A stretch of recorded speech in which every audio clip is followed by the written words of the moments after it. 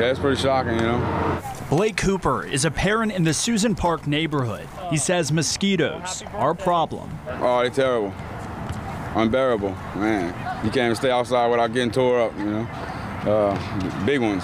Kenner City officials say those who live in the Susan Park area need to repair torn window screens, use mosquito repellent, and cover up when going outdoors. They start biting right at dark real bad, so we have spray. We spray a lot, and we have the little bands you put on your arms and legs and stuff. City officials say look out for anything in yards holding water. Even a small amount of water can be a breeding site for mosquitoes. I just would like to say to all the residents of this neighborhood that I would like them to pick up their swimming pools and anything they have outside that could be holding large amounts of water or even small amounts of water, because it becomes a threat to everyone in the neighborhood. The Louisiana Department of Health says there are 30 confirmed cases of West Nile. 17 involve serious infection of the brain or other parts of the nervous system. 10 are flu-like West Nile fever. Sheila Raines says she's not going out at night.